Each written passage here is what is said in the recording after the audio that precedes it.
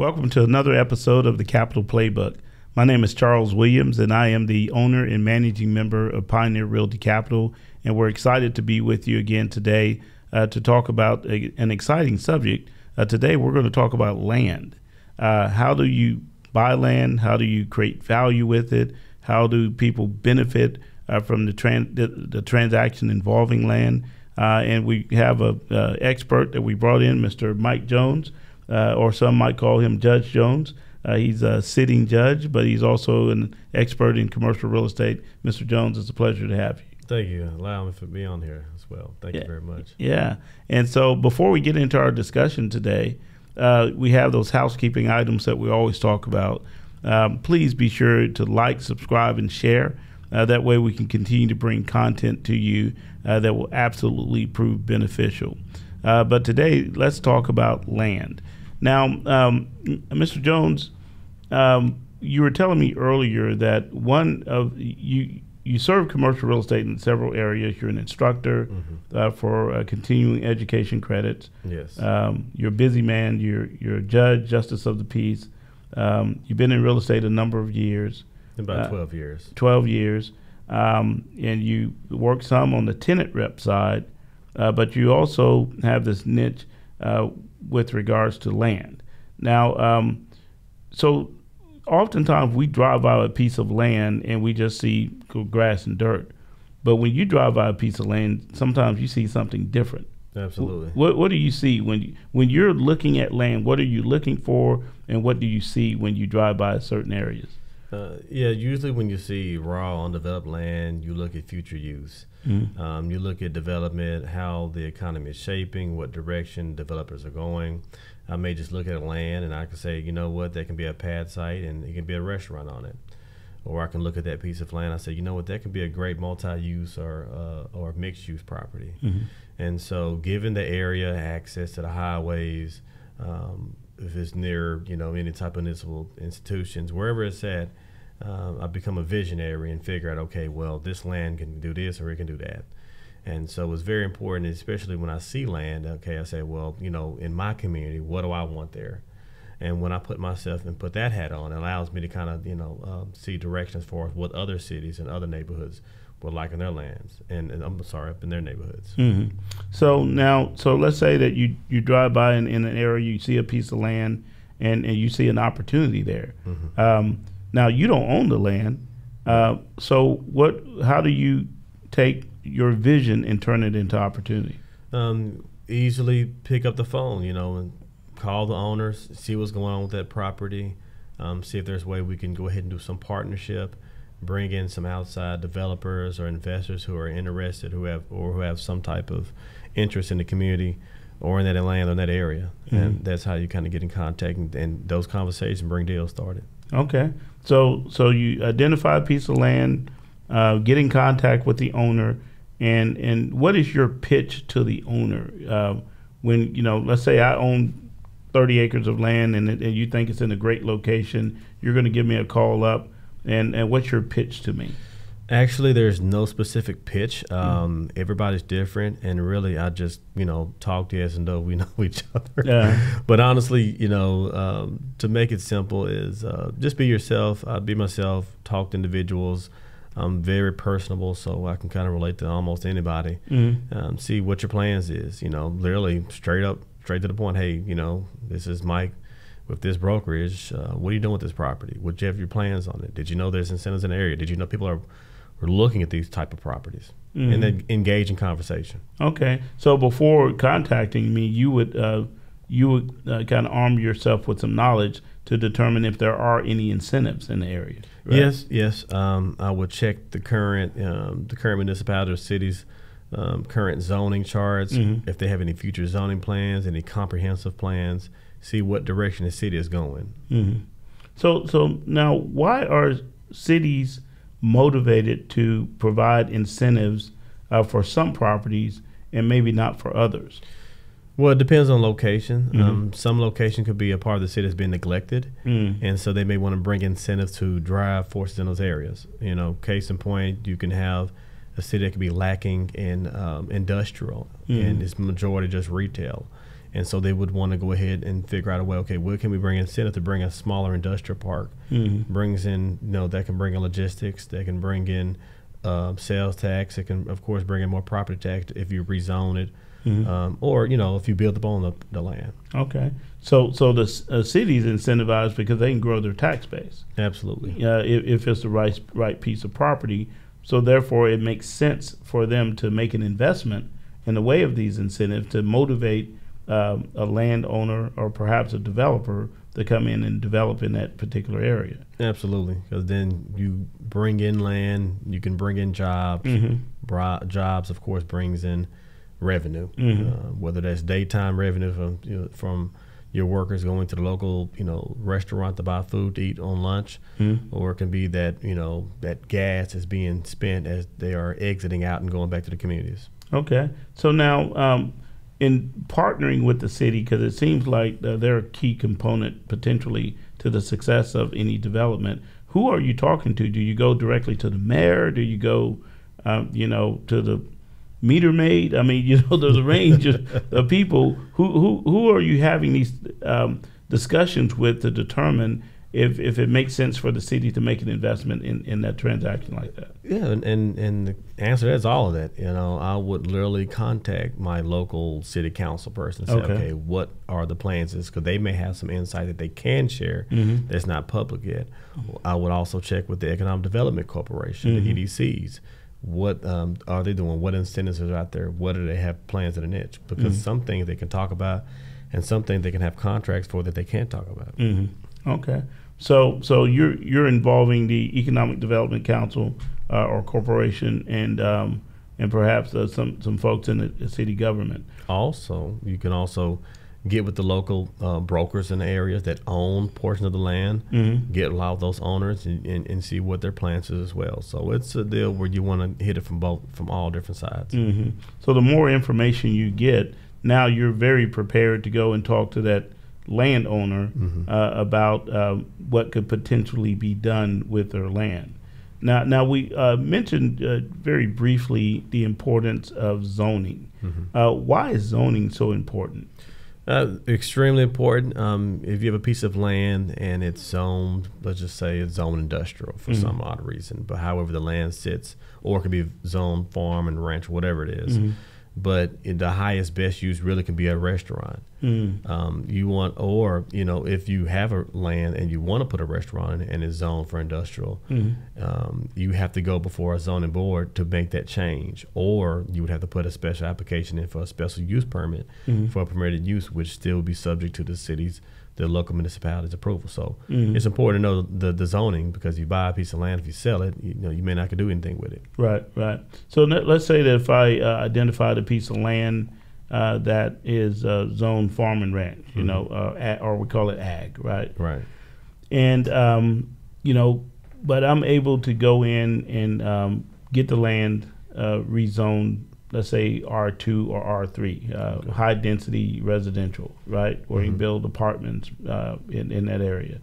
Does that impact the value of that land when I change the zoning from ag to a higher density residential? Yes, it would. You would want to confirm. Well, yes. Quick answer, because when that land zoning changes, that land becomes more valuable because you can put different businesses on it. If you can have just a farm ranch land, that land may have very low tax base and you couldn't collect much off of the taxes off of it. You can change it to, let's just say, retail or whatever. That land becomes desirable, attractable, especially if it's near a hard corner or intersection. Yeah, and that's very interesting, because I've seen transactions before, being on the finance side, where we'll have someone go buy a piece of land, maybe it's a zoned ag, and they'll work real hard to get the zoning changed, and it could take some years to do that, at least a year to do it. But they go through the process of getting the zoning changed, but immediately, without any changes being made to the land at all, once that zoning is changed, that land can sometimes be worth double, triple, or even more. You ever seen that? Yeah, yes, I have. Yeah. Yes, absolutely. And then they turn around and take the value that they've just created by getting it zoned, and they use that as their equity to go and build what they were looking to build. And so now, how does that generally work with an owner? If I were to go and let's say, Mr. Jones, you own this 30-acre tract, you're willing to sell it for $1 million. I come in, I put a contract for $1 million, but and I'll put up some earnest money, but I want it under contract for 6 months. Mm-hmm. How would that work? Yeah. I mean, that's negotiation because everything is negotiable. Right. Depends on what terms you're in that contract. You put up for 6 months, I mean, you time the land up. I'll tie it up. I mean, then you got to have your due diligence period on there if you're going to have any due diligence extensions or contract extensions. Dealing with developers, I mean, that's a lot of their motive is going to be to tie the land up because you can go through zoning, check out the land, environmental study, things like that. But on the brokerage side, representing for a landlord, I'm sorry, for representing for an owner, I'm ensure that most due diligence is done in the front end if possible, because the zoning process can be, it could be a couple months or it could be, like I said, it could be a year or so. Zoning also is a process that is no guarantee. You have certain stipulations, certain packages you have to apply for. Then, of course, you go through a zoning board. If they approve it, then you may have to go before the city council, go ahead and, to help approve the zoning. So it's a lot of different factors, and you want to get with that local municipality to see that process. Yeah. Because every city is different. Yeah, yeah. And so, but I do see the potential of tying up a piece of land, getting the zoning. Now with the zoning change, it's worth significantly more. You turn around, finance it based on its current value with the new zoning, and essentially you get 100% financing for the property because of the value you created. That's phenomenal. Have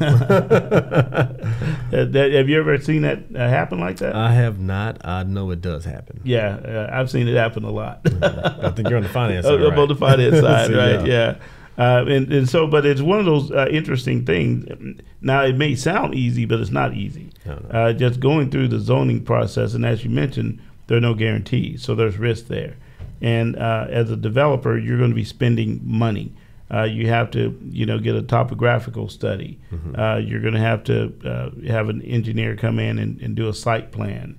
You have to write up all these reports on what you plan to do. Some cities may even require you to have your architect do some renderings of what you're going to do before they will consider that zoning request change. So you may have been out of pocket, a couple $100,000, in trying to get the zoning changed, and there's no guarantee that it could be changed. Absolutely. But the reward is that if you can get it changed, it significantly increases the value of that property, and now you're able to go back and you have it under contract for a fixed amount. You can pay that guy off. He doesn't know you just create a whole lot of value on this on property that you don't even own, right? Absolutely. But that's kind of how it works. Now you are primarily doing deals in the southern sector of Dallas. I do them all over, but primary, I form my area. Okay. Go ahead. My question to you as the expert in that area, because we're seeing some things, but I'd love to get your opinion on this. What's happening in the southern sector? And let me before we answer that question, let me just kind of give you a frame of reference why I asked. What I've noticed is that on the northern border of the cities that touch the Dallas's northern borders, they're all starting to go vertical, mid-rise, high-rise, so forth. Look at your Addisons, look at your Garlands, and that's where all the entertainment is, that's where all the restaurants are. And even if you live in the southern part of Dallas, if you want to go in for entertainment, you're driving to Dallas, either in downtown, Deep Ellum, or you're going past that to the northern side. But we have all this land on the southern side. What's going on with that? What's happening down there? Short answer, a lot of landowners are just holding on to it. One, because they see value coming on up. A lot of situations you can have a landowner that can own multiple. Let's say I know there's one of them in the one city. One landowner may own about thing like 300 acres. And you know that's going to be, particularly the way that the city sits, it's going to be more likely it's going to be residential homes. But of course, it's all undeveloped raw land, so you got to bring in utilities.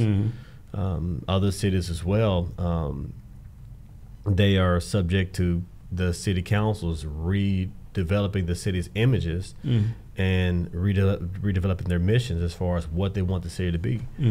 And so you get that. You have a mix of the higher price of real estate. Literally, of course, everybody running from California coming on in. And I've literally had land. For instance, I would get waves. I have land listed, and next thing you know, I'll get somebody blowing my phone up and wanted to pay top dollar for the land for about 2 weeks straight.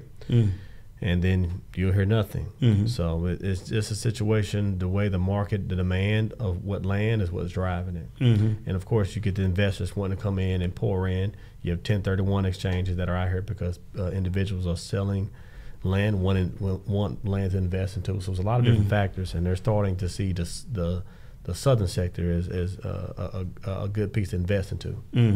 Yeah. I wonder if we're going to start seeing more of a balance of developments coming out of the ground on the southern border of Dallas, like we see on the northern side, and because there's certainly a lot of land out there. Now we're in this new economy where inflation is getting high, interest rates are getting high.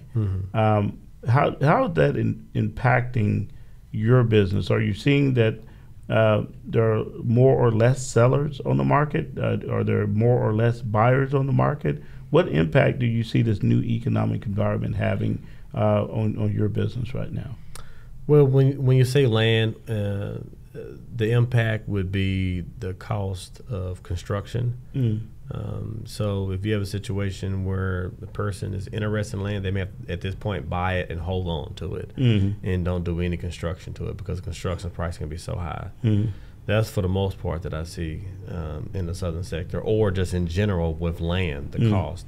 It may be beneficial for you to wait until maybe about a year till inflation goes down before you start building, because then, and when you do that, cost goes up. Then of course financing goes up because you got to finance the deal. So it's interesting because I do see in the financial markets a pullback or probably a little less or more conservative underwriting with projects, especially development projects. But we still have this really, really high demand, especially for housing. And what it looks like to me is if we stop developing, no matter if it's in the northern part of town or in the southern part of town, if we stop developing, you're still going to have high demand. So that's just going to push, rents much higher. And it's going to kind of exacerbate a problem that we've been trying to dig out of since 2012, the previous economic crisis. Now, but I do see that there potentially may be an opportunity in this market where landowners may be willing to accept less for their land. What do you think, or you think the opposite may be true? Yes. Client of mine, land's been listed about over a year, wants to get from under it and buy other things. So you do have the opportunity and honestly, the price is starting to decrease. Even on the residential side, the home prices are starting to decrease. Before, when you would get over 100,000 over the asking prices, now starting to go down to maybe about 20,000. Same thing on the land side. Before, people would want to go ahead and hurry up and pay that listing price for the land or a little bit over. Now it's starting to dwindle down a little bit. So, of course, the market is changing. And of course, again, everything drives on supply and demand. Yeah, right. Yeah, so it'll be interesting to see what happens as things come up. Well, I can tell you that we're on the finance side of business, but we're also developers as well. So we buy land. We own quite a bit of land here in Texas, and I guess just only in Texas. We only develop in Texas, and that's all we're interested in right now. But it is interesting to see these new market dynamics come in. How long do you think this inflationary cycle that we're entering into, how long do you think it's going to last? On the real estate side, Yeah. I personally see maybe about a couple of years. Okay. From what I see, you know, and that's boots on the ground, out and about, you know, and of course doing deals with different owners, talking with different financial institutions. So I would say about a couple of years, I would say 2 to maybe 3 for stuff to kind of level off a little bit. Because now the impact you're going to have now with a lot of properties is now foreclosures are going to be coming out. Yeah. That's the next thing's coming down the pipeline. Yeah, yeah. And that's certainly the case because rates are starting to go up, you know, and so. Well, not just that, on the judicial side, which is one of the good things I guess I can point out is all these moratoriums and acts that held individuals from federally backed mortgages to let's just say evict individuals. Now those have expired, so you're going to see more people at the doorsteps of the county warehouses buying properties, foreclosed properties. Okay, and that's starting to increase now. Wow, so there might be some opportunity. Hopefully you kept your powder dry and kept a little money in your pocket. Now you can go create some opportunity. Well, Judge Jones, thank you so much for being on our show. Absolutely. We certainly appreciate you coming and sharing your expertise, specifically with regards to land, because that's really the starting point, identifying a piece of property, understanding the best use of that property, and then bringing all the right parties to that who have an incentive to participate to this party, if you will, and then creating something of value for the community. Absolutely. Yeah. So thank you for being with us, and we look forward to seeing you next time on our next show. Please remember to like, share, and subscribe. Support what we're doing here on the Capital Playbook.